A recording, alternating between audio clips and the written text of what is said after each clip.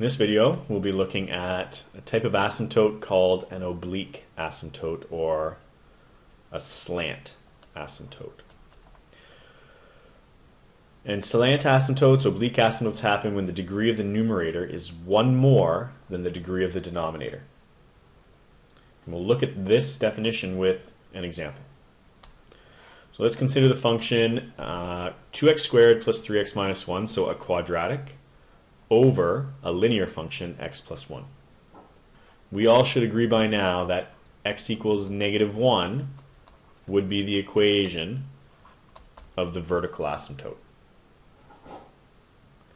We can find that by setting the denominator equal to 0, solving for x. This is our restriction. We know x can't equal -1.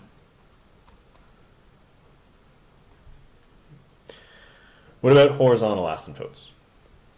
Well, in the previous lesson we looked at subbing in large numbers, infinity, into x and seeing what happens, what x approaches.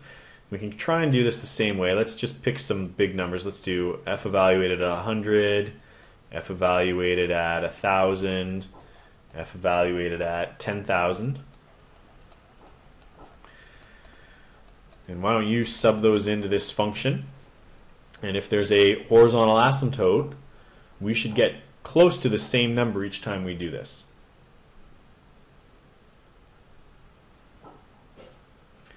So when I sub f at 100 into my function, I get about 200.9. F evaluated at 1,000 is 2,000.9.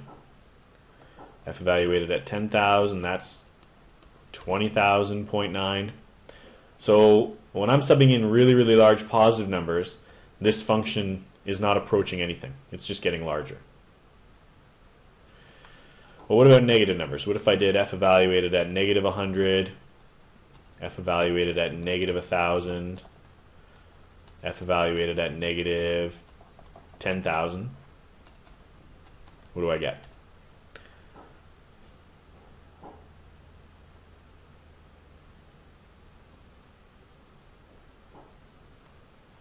Well, you can check, but I get about -1,989 or -1,900, pardon me, -19,989 or -199,989. So again, these numbers aren't approaching anything. So we can conclude that there's no horizontal asymptote. If I throw this equation into Desmos to try and see what's happening, it helps me a little bit because I can see that yes, this is indeed approaching the vertical asymptote at x equals -1, but as I look at my branches of the function, it keeps getting more negative, more positive as my x values get bigger. So there is no horizontal asymptote. It's kind of confirming what we saw when we crunched the numbers. So let's go back and try and analyze this a different way. What if we actually take this function and we do the division that is being asked of us? So I take 2x squared plus 3x minus 1 and I actually divide it by x plus 1.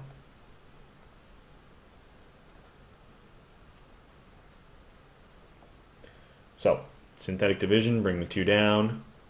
2 times 1 is 2. 3, take away 2 is 1. 1 times 1 is 1. -1, take away 1 would be -2. So I get a remainder, which means this isn't a factor. And this lets me write a different statement. This lets me write that f of x is equal to 2x plus 1 minus the remainder, which is 2 or -2 over x plus 1. These two statements are equivalent, they're the same. Well, let's consider this part of the function.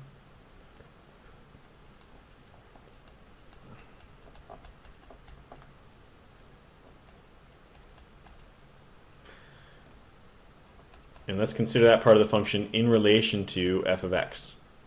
What happens if we graph the function in Desmos, 2x plus 1, that linear function?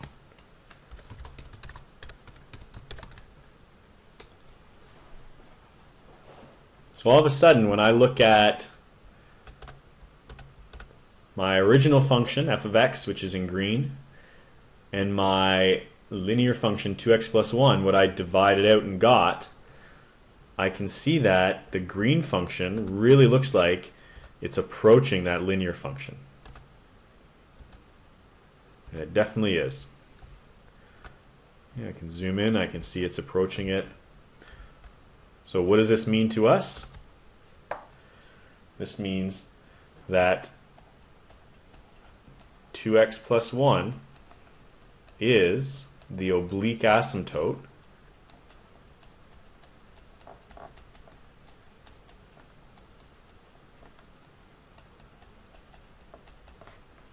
for the function f of x.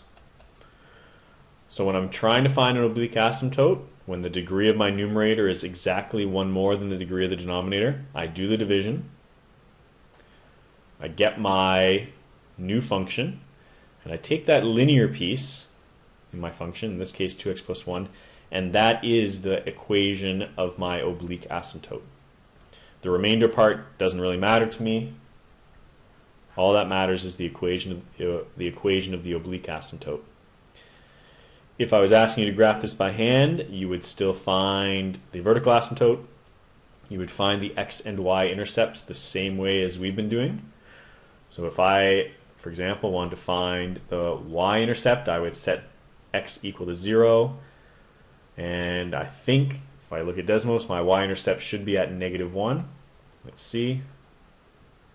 Yeah, there's my Y intercept at -1.